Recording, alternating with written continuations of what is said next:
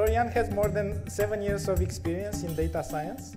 In 2014, he received his Ph.D. in computer science from the Technical University of Munich, after which he joined the University of Toronto as a postdoctoral fellow. During Florian's academic career, his focus was on developing and implementing top-notch custom machine learning solutions. Prior to joining the BMO, Florian worked as a researcher at Loyalty One's Innovation Lab, where he investigated novel applications of deep learning on Canada's largest retail dataset with the goal to improve your shopping experience. Florian's goal as a member of the BMO data cognition team is to use his acquired ML expertise to deliver the best possible machine learning solutions to a specific problem. In his free time, Florian actively participates in the Toronto AI environment, like ours. He gives lots of speeches. That's how I got to know him. And he explores new ML technologies and their applications. The title of the talk is Using AI to Reduce Food Waste. I was personally amazed to hear from the description of his talk that half of the food that's produced in Canada goes to waste, which is, you can imagine that we can feed another 30 million people with that food. So that's a lot of food. How can we leverage current AI technologies to tackle this problem? We'll find out from his speech, I guess. So I invite Florian. Oh, you're already invited.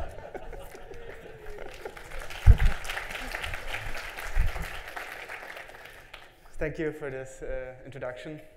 If not, it was a bit delayed, but however. Let's continue. So I want everybody to raise their hand, okay? Everybody, hands up, hands up. Okay, if you say I cook at most once a month at home, I want to lower your, I want you to put your hand down. If I say, okay, I cook at most once a week, I want to put your hand, you want to put your hand down.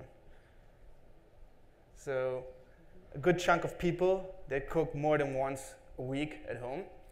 And at least this is why an issue I had many times is like, oh, you cook and sometimes you forget and life happens, and then you have this kind of moldy vegetable or fruit in your fridge, and off it goes to the garbage bin. So I was thinking, you know what?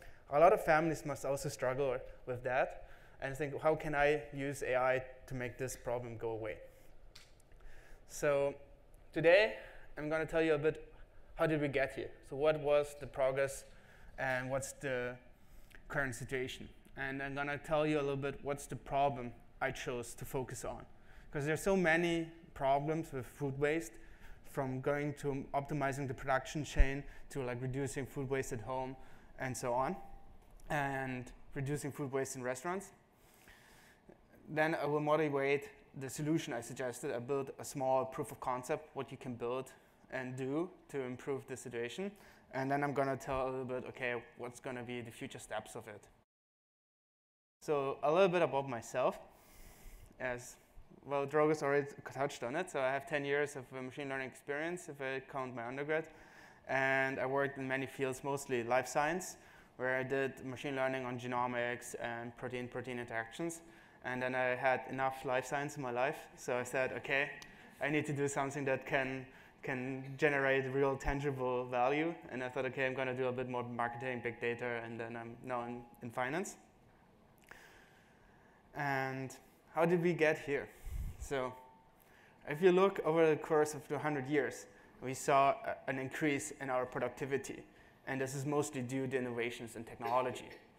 And through this innovation, we have seen an improvement in life quality on a global scale, which have never been seen before. And so many issues that were commonplace 100 years ago are nowadays just a faint memory. So the issue I'm going to talk mostly about is like famine and food production. So we increased our food production. There are no more people don't starve to death. There are still pockets on this planet where people have problems, where there is food insecurity, but it's no longer at the scale as it was 100 years ago. And this increase is tremendous.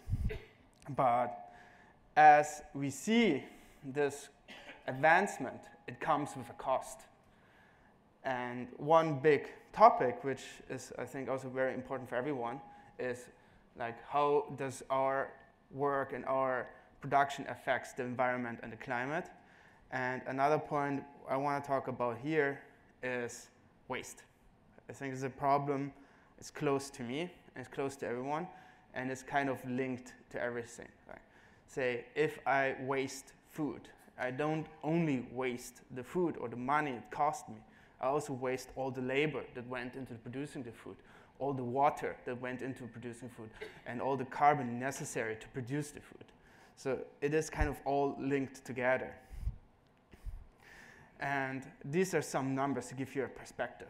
These are like the global statistics for food waste. And globally, 33% of food is wasted. So this is produced and never used.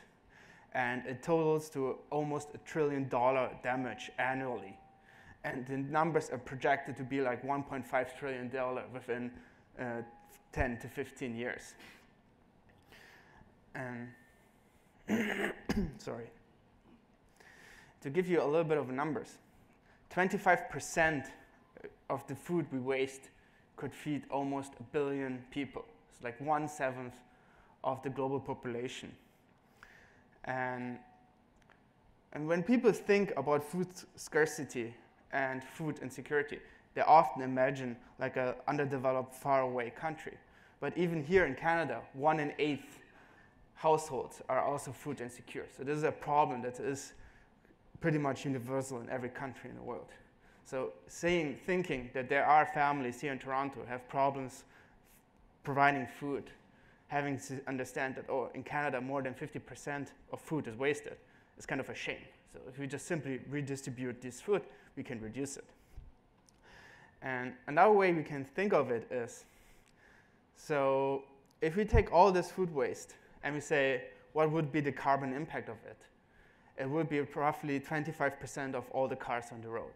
So you can think 1 ton of food waste is equivalent to 1 car on the street. And if Canada has 22 million tons of food waste annually, it would be the equivalent of 22 million cars on the street. And another way to see it is like, okay, let's say we look at the percentage global greenhouse emissions per country. China is one of the biggest producer, but this has many reasons because it's a big country, and also a lot of the global manufacturing is happening there in China. If you would look at the same numbers but per capita, then China would do considerably better. But this is not the point of this plot. What I want to tell you is if you look at food waste would be, if food waste would be a country, it would be the 3rd largest contributor to CO2 emissions, just behind the USA. And it makes a total of almost 7% of global carbon emissions. As Drogos mentioned, more than half of all Canadian produced food is wasted, which totals to an annual loss of $27 billion. And it's 2.2 million tons of waste every year.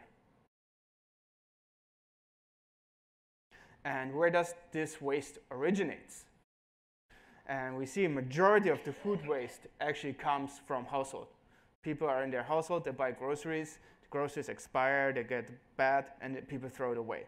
There's also a considerable amount of food involved in the processing and distribution, which includes like retail, farming, and processing.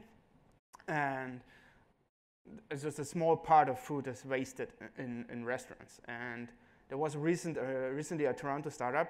They built kind of an IoT device, which kind of inspired what I was building. So they were checking what restaurants are throwing away into the garbage bin, and to let the restaurant know, okay, this type of site or this type of food people tend to throw away, so you can put less on the plate, just to reduce their food waste in restaurants. So inspired by this, I set out and thought, okay, what can I build to help in households? Because I see it as the biggest sector where people produce food. So if I can make a solution that can target that sector, so what kind of household device can I build or design that helps people to reduce their food waste at home? And of course, I'm a technology person, and I'm very interested in technology and machine learning solutions, and I do a lot of coding and work. and that field. So naturally, I was tendencing to finding a technology-based solution on that problem. And the way I think of it is, if you follow the machine learning development in the last few years, is that machine learning achieves superhuman performance in object detection and in computer vision, in identifying objects and classifying images. I thought, okay, how can I use this technology to improve and help people? And the way I think of it is, I can use like automatic inventory system for your fridge. So the idea is you take or you put something in the fridge, the device will tell you, okay, you have that in the fridge. It's like so many times, so many days since you have moved that item from the fridge. Or we know a roughly expectation how long things stay fresh, so I can give people push notifications saying, okay, you have this and your fridge is going to expire soon. Or if things expire frequently, you can let people know, okay, you put this in the fridge and last 4 times you bought it, it expired. I let people know, okay, maybe you should be more considerate and think, okay, keep track of this item. And the technology solution here I propose is rather straightforward. So you have your fridge, and you have some kind of edge device. Here I have a Raspberry Pi with a camera, and I'm going to run a object detection machine learning algorithm on it for now. And once it gathers all the data, it's going to send up to Firebase. And then from Firebase, you're going to track the data back to your phone, and it help you keep track of your fridge content. Sorry. And this is more like a proof of concept work that was done. And later you will see that the Raspberry Pi is not really capable of running this kind of image detection algorithms really on the device. But what people normally do, they run it on AWS, they run it on the cloud, and then they send the image to the cloud, do the machine learning back, and send the image back. Because if you run it on Raspberry Pi, the amount of images you can classify per second is going to maybe 1 every 5 or 10 seconds. However, if you run it on the cloud, you have your 11 milliseconds latency, depending how fast your connection is to the Sage server. If you do WebSocket, you can improve it. And then the runtime on the server, which is like, again, in the millisecond space. So you can get like a 100-fold speed up. So to put you up to speed, what is happening in the image field is that since 2011, huge improvements happened in it. And what you here see is the error rate. So the error for the best performance method in the ImageNet competition. And all the way to the right, you see the human performance.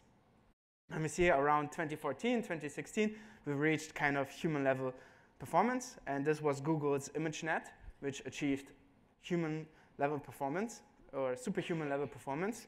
And since then, a lot of people, it was back then state of the art for image classification. I think right now is some other model is it, but it's still very good. And it's public available, so anyone can get the weights, you can get the pre-trained model, and you can run it for your image classification problem. And what was the technology? What was the core technology that helped people to achieve this performance, to achieve these results? So convolutional layer, they have been around for quite some time. They've been already around in the 80s. But the recent technology advances allowed you to apply these convolutional filter to a large amount of images, to big images. And what they do, we're going to see later a more detailed description of it. And what they do is basically they take the small square here and then apply a filter on it. And here each of these layers would be a filter. And this filter is just something like kind of like a weight matrix multiplication. And each different filter tries to capture different aspects of the image. Some tries to capture edges, some tries to capture like writing, some tries to capture like faces or nose or whatever. And after applying this filter to each spot, so it's kind of the square, it zooms through the image and then creates the big matrix. And then from this big matrix, it's called like a pooling. So you do the pooling to kind of remove a little bit of the spatial information to make it not overfit that badly. And it takes this small element and takes just the max value. Like there are different types of pooling, like minimum pooling, max pooling, average pooling. And depending on the pooling layer you use, you just perform the appropriate function to that segment of this matrix, and you put it to one value. And in the image classification layers, what they do this kind of convolution pooling layer. They just do it repeatedly over and over and over again. And they also do it in parallel, where they take one image, and I don't run like one of these boxes, I run like 3 or 2 of these boxes at the same time. So basically, I find 2 different positions in the image and their relationship to those 2 positions. And as you see, the space, the feature space, like you can consider the image as like a feature. So I have a 200 times 300 image. I have 3 colors. So it would be like a 200 times 300 times 3 like feature dimension space. And it shrinks it down smaller, smaller. And in the very end, you kind of flatten all these values to basically one long vector. And you apply multiple dense layers behind of it. And then you do, because ImageNet, say it has over a million images and 20,000 classes. And what people do, you do a softmax. So the softmax basically gives you a probability for every class. So how confident is the layer that it's this class or that class? And that's how the convolution layer with the pooling kind of works. So think if this is the original image, it's kind of you run the convolution and then you apply a pooling, and then you kind of shrink the image and you condense the information. And this is the inception architecture. And the red layers are the dense layers. The green layers are some different layers. Softmax, like these are different. Oh, it's not always the same layer. It's just miscellaneous layer. And yellow layer is the softmax. So you see here comes the input, and it makes 3 different softmax output predictions. And then it just back propagates the error from each. And the blue one, these are the convolutional layers. So you see there's a lot of layers and a lot of convolutions and a lot of parameters. And it takes a lot of computational power to train this network.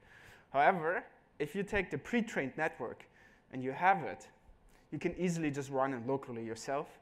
And even better, what you can do is at the very end, you have your dense layers. And the way you do it is you can retrain the weights of the dense layers. This method is called transfer learning. This allows to take the whole engine and just kind of switch out a small part, and then it does something different, which is like it can be retrained on certain image problems that you personally care a lot about. And there's like some slide is missing, sorry. So the way I will build it is like I have a camera. So I don't have like a static image. So there's something happening, there's some moving element. I have like a video feed. And what you want to keep track of the object, and you want to recognize and find all the objects. And it's like a bit of different problem, because maybe there will be many different objects in the image in it. And what people developed is called YOLO, which is short for you look only once. And it's a real-time object detection algorithm, and it's the version 3 that came out recently. It's one of the state-of-the-art method. Facebook recently released a detector, which is also a considerable, which you can also use.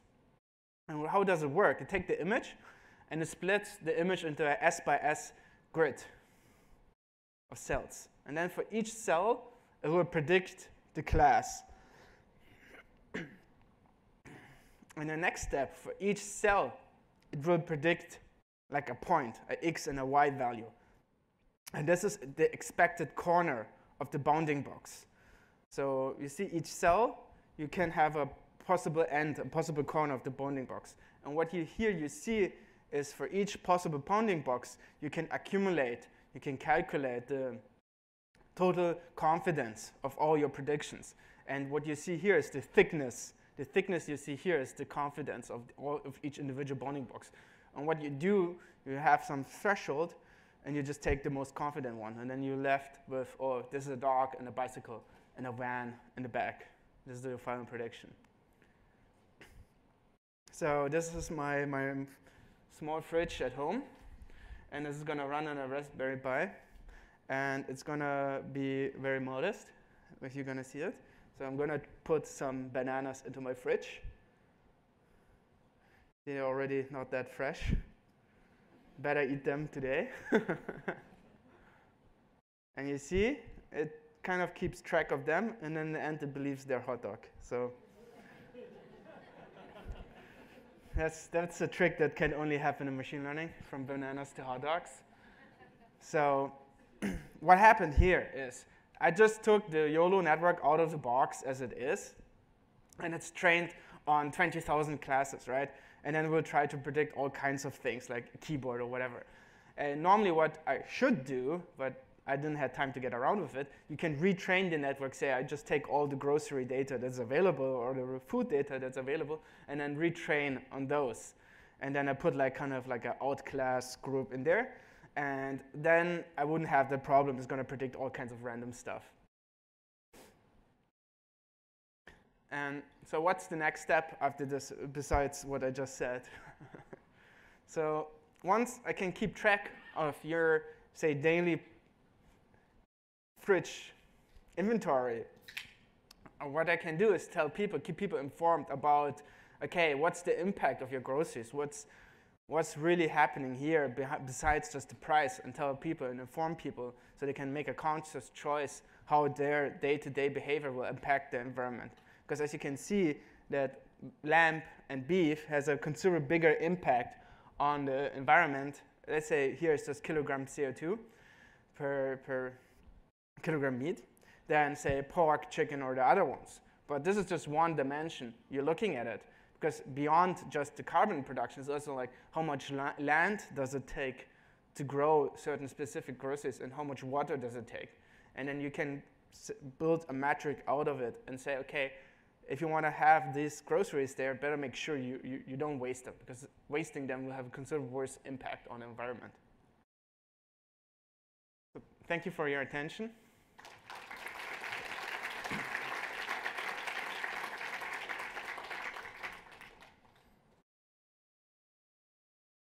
Are there any questions?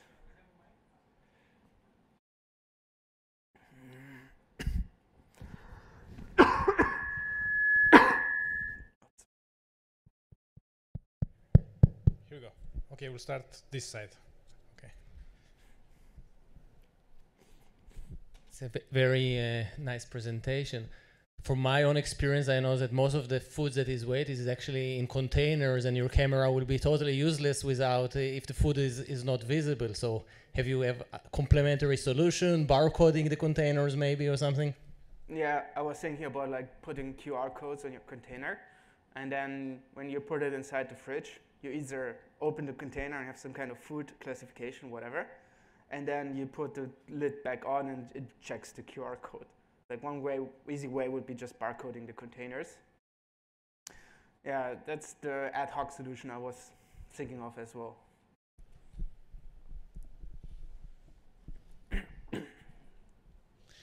So my question is more around the user-centeredness of this and who you're actually trying to serve. The last guy who just asked a question proposed a solution that to me addresses the needs of, for example, parents who might freeze a number of things and don't remember what they froze and when it's going to go bad. But your solution strikes me that the real consumer for this might not be the consumers themselves, but those who want to surveil populations to find out what's in their fridge, which includes insurance companies and others. So can you tell me how what you've done to consider who you are serving and see whether that solution actually serves them or if it serves other people who might have other needs? Well, the bottom line is who do you give access to your data? Who is going to be in control of your own data, right? If you say, I want to use the service to better keep track of what do automatic fridge inventory, and then I want to create my own shopping list. It's like I select some dishes, and then I can automatically give you your shopping list. Then automatically, I'm going to serve the direct consumer of it, like the family who is behind it. And the way I think the product is aiming for those families. So I would not definitely go around and say, okay, how can I sell this data or this individual personalized data to the highest bidder, either insurance companies? Say, if I want to roll it out in the European Union, even getting this private data and give it to insurance companies is not even possible anymore, because it would be in violation of GDPR.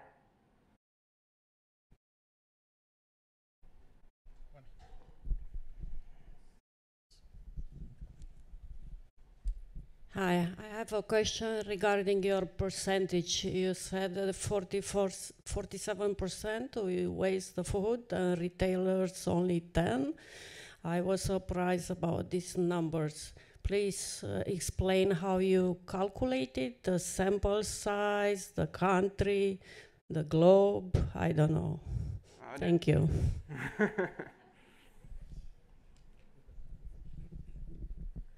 So the number was from 33% global food waste. And this was done by the United Nations. They did a survey on this, and this is where I got the number. I don't know all these details by hand in my head. Yes. One more. Hi. I was wondering, because Google has now a search option where you can take a picture of an image and then it searches its database. So thinking about the whole container issue, would that be something that you can, is that something that you can access? Or is that some sort of technology that's available in terms of managing that type of inventory?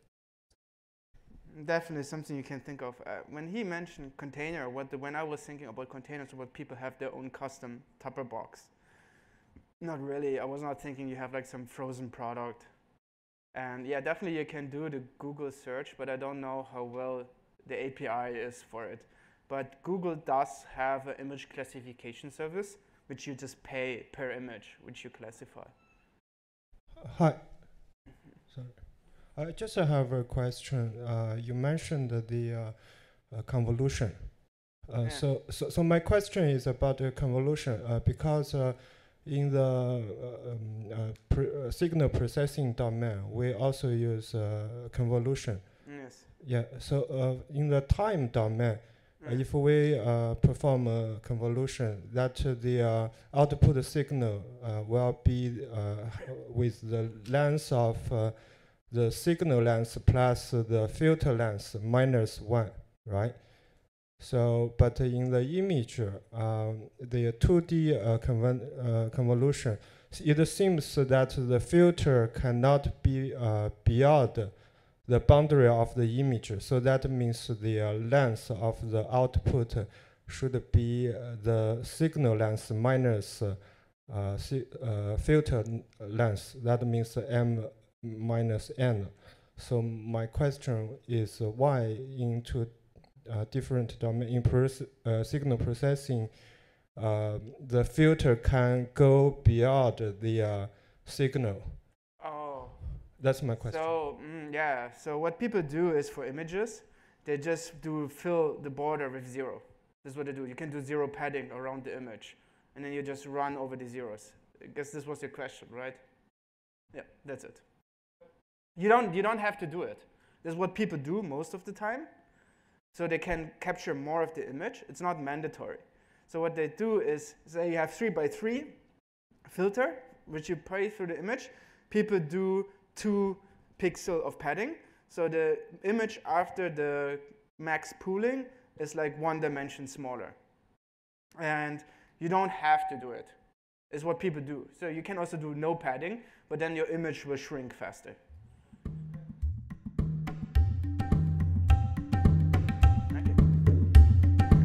Okay, thank you very much for the interesting